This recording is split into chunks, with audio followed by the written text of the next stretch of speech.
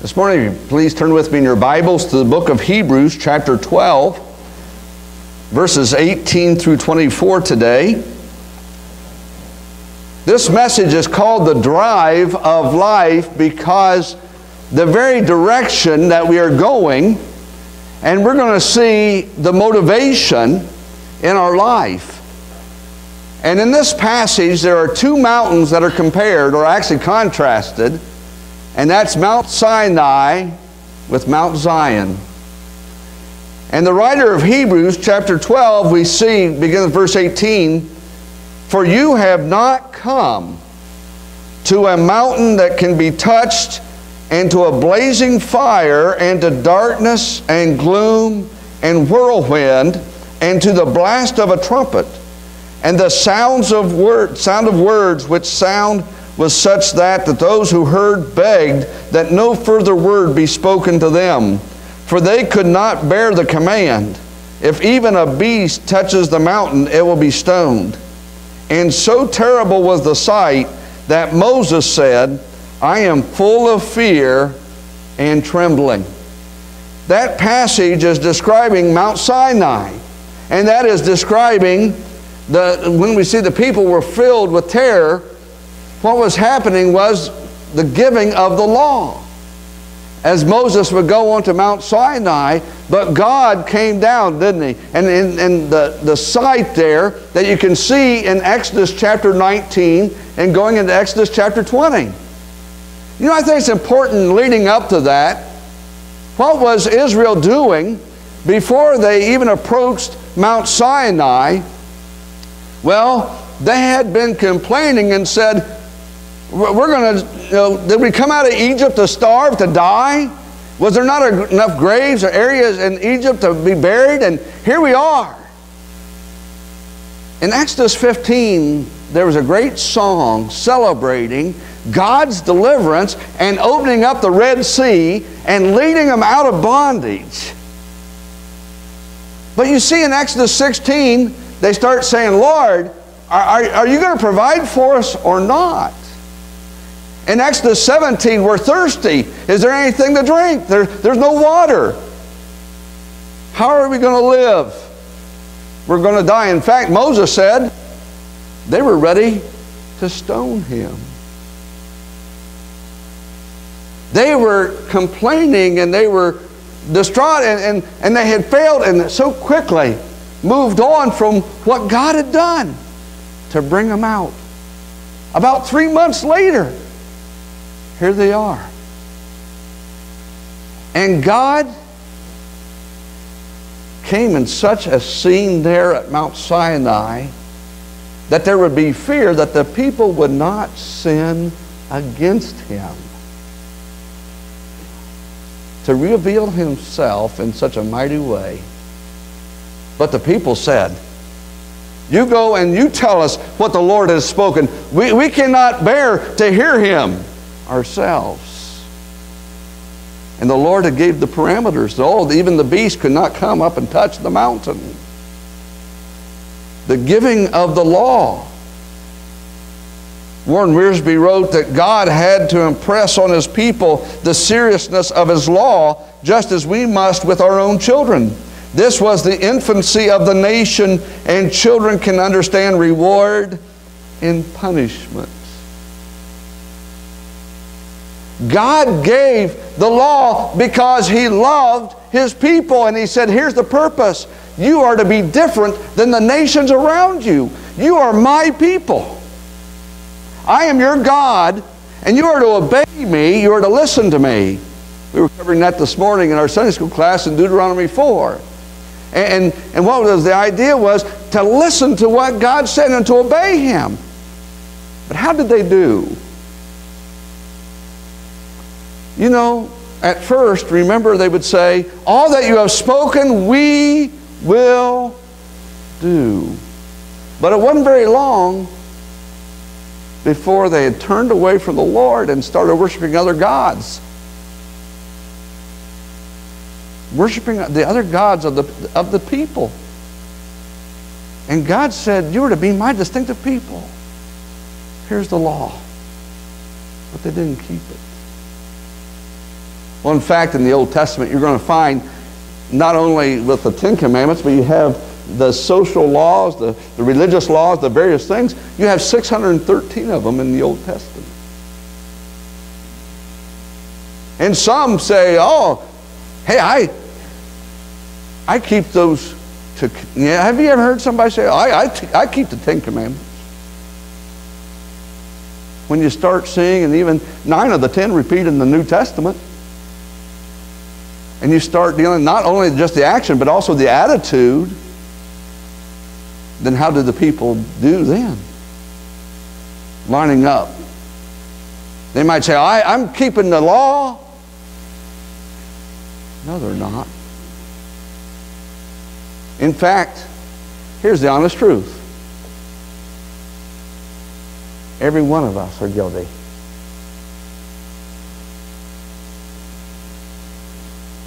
The law is valuable, not in providing salvation. The law is weak and is not able to bring us to God. But why is the law so valuable? The law is valuable bringing us to Christ, showing us our need for the Lord Jesus Christ, the fact that we are sinners. The law kind of acts like the mirror, revealing to us that we have fallen short. We have sinned. But just like a mirror can reveal, I can look into a mirror and see that I left shaving cream on my face. Can the mirror get the shaving cream off my face? No. But that's not the job of the mirror, is it? The job of the mirror is to give that reflection to reveal. The Old Testament law reveals the reality that I'm a guilty sinner needing grace. God's grace, needing the precious blood of Jesus Christ. As we were singing that wonderful hymn, there's nothing that can wash away my sins, nothing but the blood of Jesus. So you have the people that were filled with terror. Now go to Galatians chapter 4, what the Apostle Paul would write. We're going to begin with verse 21. I have on your notes Galatians 4, but chapter 4, verse 24, but we're going to start in verse 21 and go down to verse 27. You see, the believers in Galatians, there was a group, the false teachers called the Judaizers, had come and were started troubling these new believers and saying, it's not, salvation by grace through faith alone isn't enough. You need to be circumcised. You need to keep the law in order to be saved. And Paul was saying, believers, why have you departed from the teaching of grace? Why have you departed so quickly? Who has bewitched you or who has tricked you? And so this was going on in the church there, the believers in Galatia. And so what happens in Galatians chapter 4, the Apostle Paul is going to deal with the law and the purpose of the law.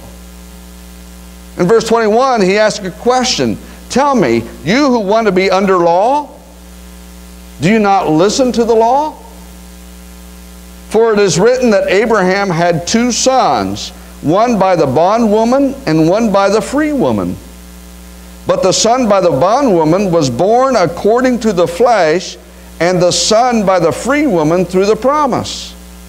This is allegorically speaking, for these women are 2 covenants, one proceeding from Mount Sinai, bearing children who are to be slaves. She is Hagar. Now this Hagar is Mount Sinai in Arabia and corresponds to the present Jerusalem, for she is in slavery with her children. But the Jerusalem above is free. She is our mother. For it is written, rejoice, barren woman who does not bear. Break forth and shout, you who are not in labor. For more numbers are the children of the desolate than of the one who has a husband. So those that are coming in and saying, oh, you need to keep the law in order to have salvation. And he was going to use, and Paul used the example of Hagar and of Sarah, the bondwoman and the free woman. And there were those that were saying, oh, my righteousness can come from keeping the law. The type of Jesus, there were those that added to the law called the Pharisees. And they thought that they could achieve righteousness. They're a part of the kingdom. We don't need the righteousness of Christ. We're the sons of Abraham. Because we're the sons of Abraham, we can go into the kingdom. We don't need redemption. What are you talking about, sinners and needing to be born again?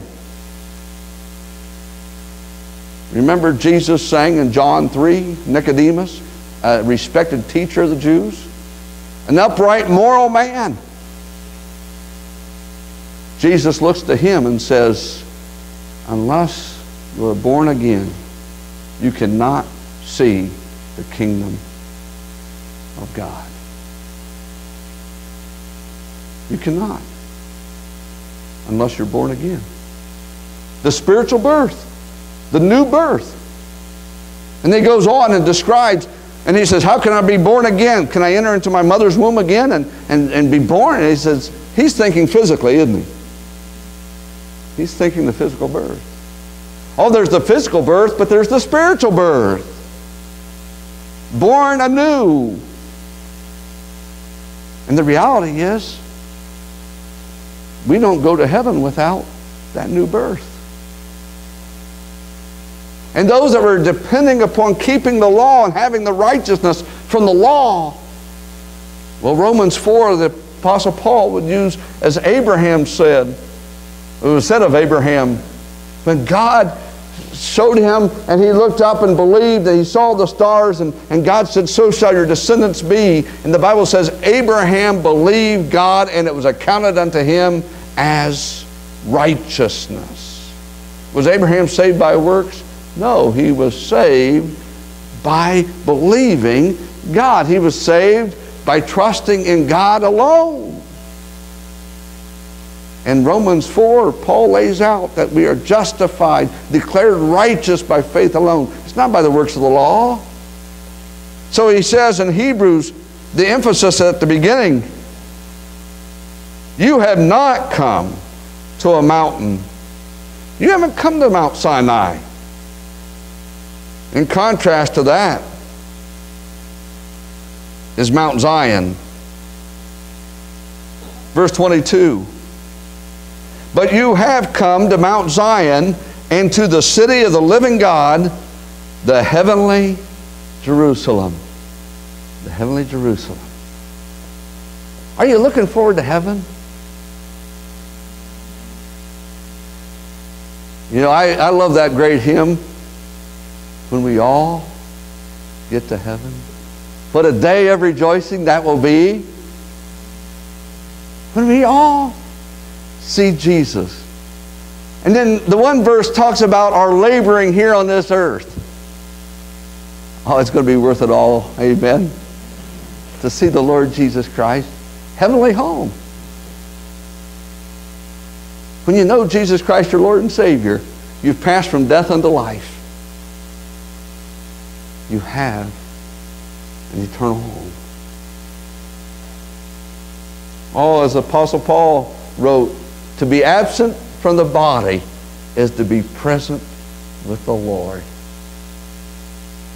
You may be here today and say, my body, I just have so many physical issues going on and pains and all the various things. Here's great news. The Apostle Paul in that same passage in 2 Corinthians 5 says, we have a body eternal in the heavens, not made with human hands. We're going to get a new body. I'll be honest with you, sometimes, last several weeks, I told Lisa, I said, my eyes changed. That's just something. At 49, your eyes change. Isn't that something? My eyes changed, and I've been having trouble seeing the notes. And I said, you know, the good thing is about heaven, we're going to have perfect vision. We're going to have perfect vision. We belong to Mount Zion. Mount Zion here is not the earthly one in Jerusalem, but God's heavenly abode, which is inviting and gracious. God had to say to the people, don't come near, don't touch, don't come, or there'll be death, even of the animals that would touch Mount Sinai. But with Mount Zion,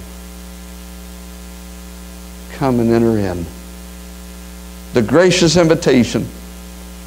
No one could please God on Sinai's terms, which was perfect fulfillment of the law. Those that had pride in thinking that they were keeping the law, no one could keep it. That's why in Galatians 3:13 it talked about cursed is one who was hung on a tree. Jesus Christ would die on the cross. Zion, however, is accessible to all who come to God through Jesus Christ. There's only one way. Just like that hymn we were singing, the way of the cross leads home. You can't bypass the cross. There's only one way. Jesus said, I am the way, the truth, and the life. No man comes to the Father but by me. John 14:6. He didn't say, create some way to come. There's only one way, and that's through Jesus Christ. If you're here today and you say, I think I can get to heaven by my works, I think I'm good enough man or a good enough woman, that He will say, come on in. God is a just God. He is holy. And that is why there had to be a payment for sins. That's why Jesus Christ had to come to this earth and go to the cross, that the sins of all the world were put upon Jesus at the cross. It's only by believing in the Lord Jesus Christ, trusting in His completed work, that we have access to our heavenly home. Amen? Can you imagine the boasting that would happen? There's no boasting going to be able to be in heaven because we're all needy of God's grace. We're all guilty sinners. But if we could be saved by works, the boasting that would be going on. We're saved by grace through faith alone. When you start adding even one thing to grace, you no longer have grace, because grace is unearned favor of God. The believers with the Galatians, those Judaizers kept saying, we want to do this, and you have to do this and this. You have to be circumcised. You have to keep the law. You have to do all these things. And that's not true. The Apostle Paul said, if anybody comes to you and preaching another gospel other than I have preached unto you, let him be accursed. The message is, it's salvation by grace through faith alone. There's no works.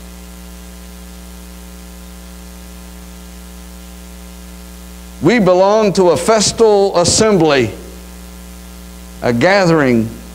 Notice this in verse 22.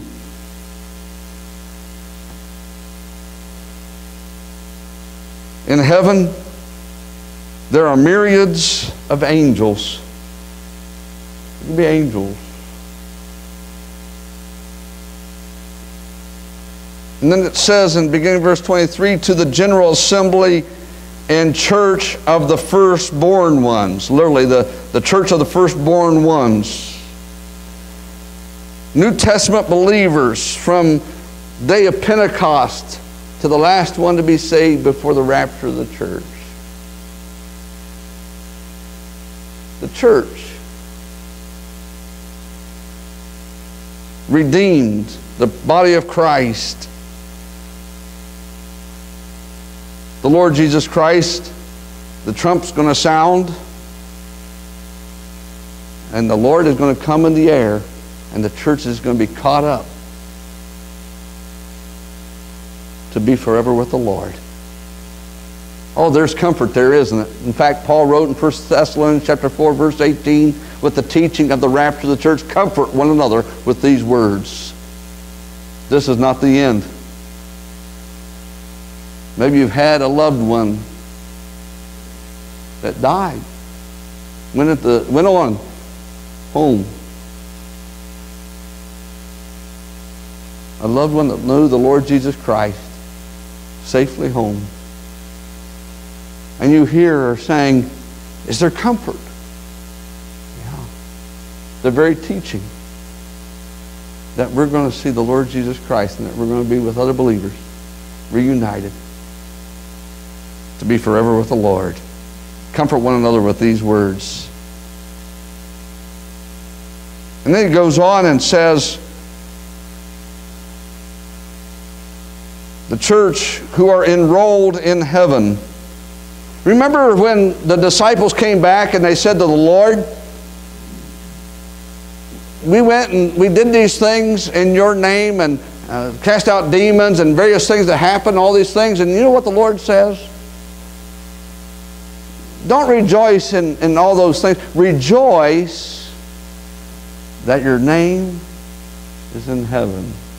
Rejoice that your names are recorded in heaven. You know what? There's going to be a lot of names recorded on church rolls, but people might have been depending upon their church membership for salvation.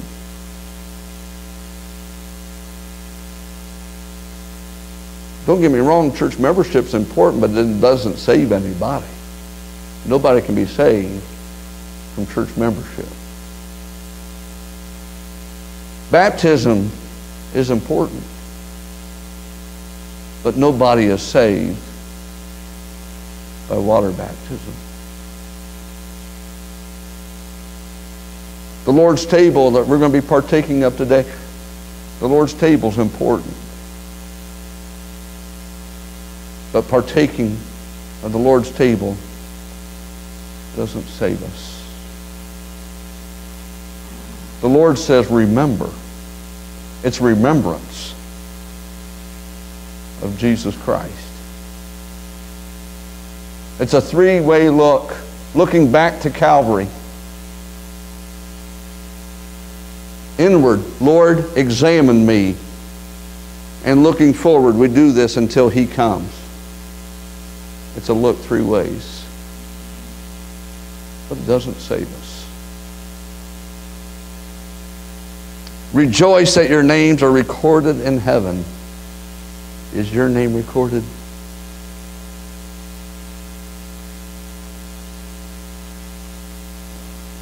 And then the Bible says, and to God, the judge of all.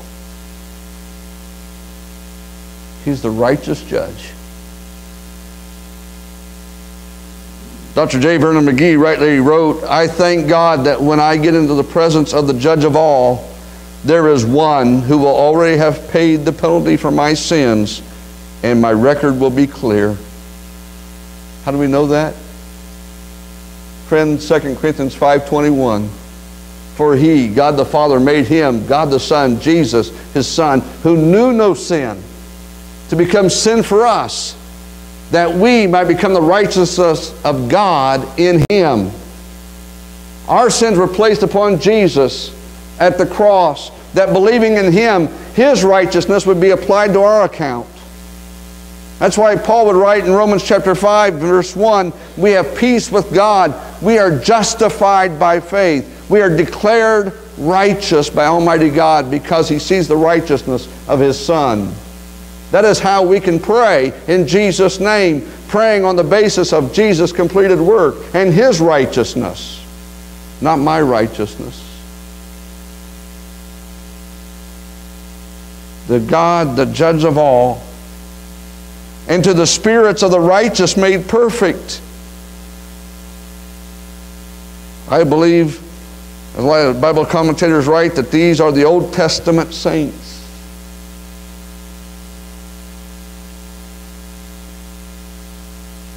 But then we get to verse 24. We are come to the blood of Jesus. To the blood of Jesus. And to Jesus, the mediator of a new covenant. Oh, friend, I'm so thankful for the new covenant. I'm thankful because Jesus Christ died on the cross and was able to say, it is finished. The sin debt is paid in full. Because what Jesus Christ did, we didn't bring a lamb with us this morning to come together. I was listening, I love that song that Greater Vision sings that says, put out the fire.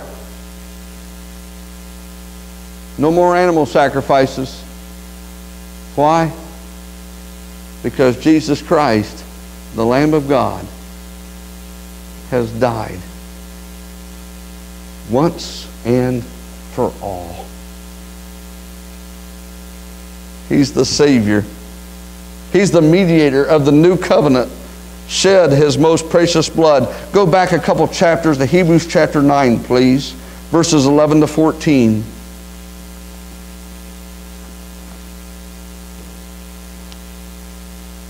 The Bible says, but when Christ appeared as a high priest of the good things to come, He entered through the greater and more perfect tabernacle, not made with hands, that is to say, not of this creation, and not through the blood of goats and calves, but through His own blood He entered the holy place once for all, having obtained eternal redemption.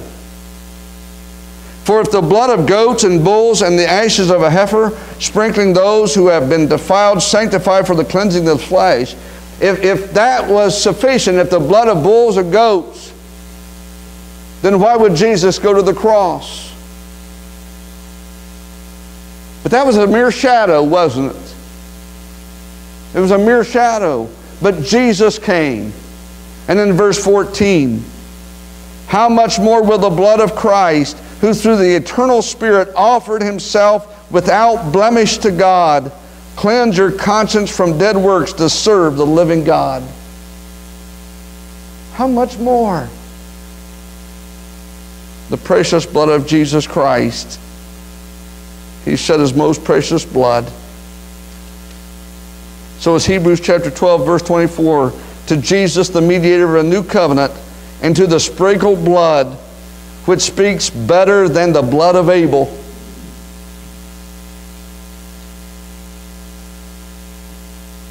F.B. Meyer wrote years ago, the blood of Jesus speaks better things than Abel's. Abel's blood was the blood of martyrdom, but Jesus' blood of sacrifice.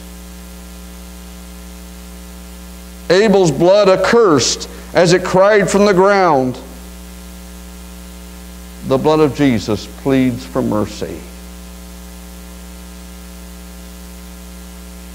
That denounced wrath, the blood of Abel. Jesus' blood proclaims reconciling love.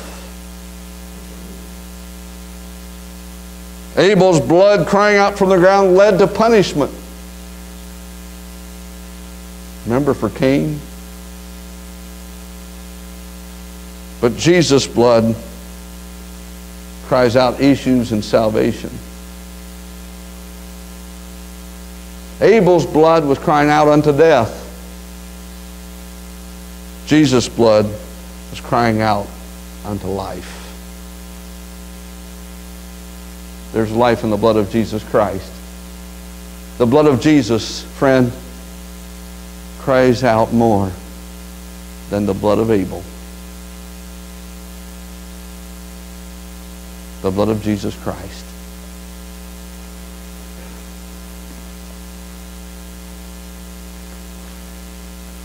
There's another hymn that we sing once in a while.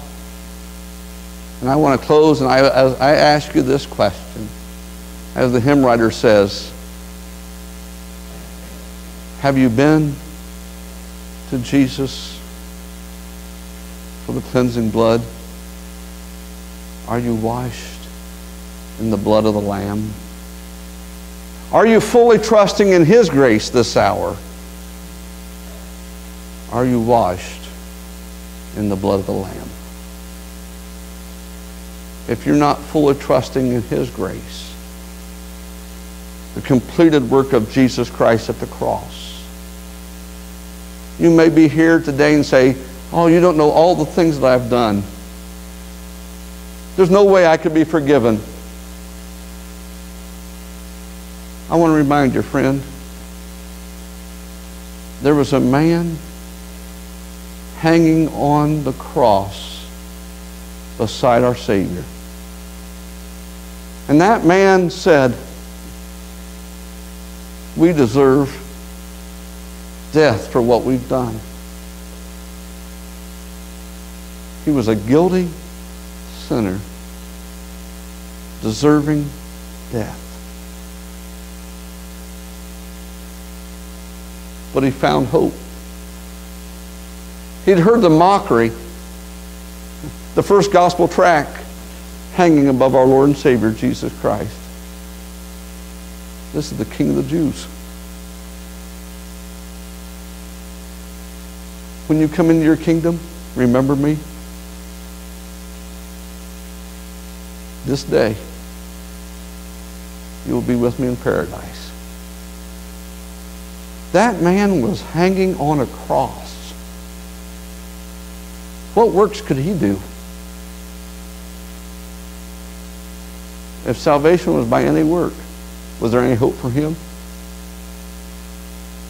But because salvation is by grace through faith alone, he was able to call out to Jesus Christ. And Jesus said, this very day you will be with me in paradise. That was a guilty sinner that said, I'm deserving of death. So friend, if you're here and you say, I've done so many things, could I be forgiven? God's answer to you is yes. Yes. Yes. In fact, he would say, the arm of the Lord is not shortened, that he is not able to save. He's able to save. You may have come in here today and you are needing the Savior. Don't turn him away. Maybe you've had that tugging at your heart before, the convicting work of the Holy Spirit showing you your need for Jesus Christ, and you said, no, some other time, some other time. Don't put him off. Will you say yes today? The Apostle Paul said, this is the appointed time. This is the day of salvation. This is the time. Oh, I would plead with you to listen to the Lord. Believe on him. Be saved. The Bible says we've all sinned, come short of the glory of God. Every one of us. We've missed the mark of his perfection. And because of that, every one of us deserve damnation. We deserve hell. The wages of sin is death, being separated. We deserve to be separated from God forever and ever. But what he gives, the gift, what we don't deserve, but what God gives is eternal life through Jesus Christ our Lord. How's it possible? But God demonstrates his own love toward us, and that while we were yet sinners, Christ died for us.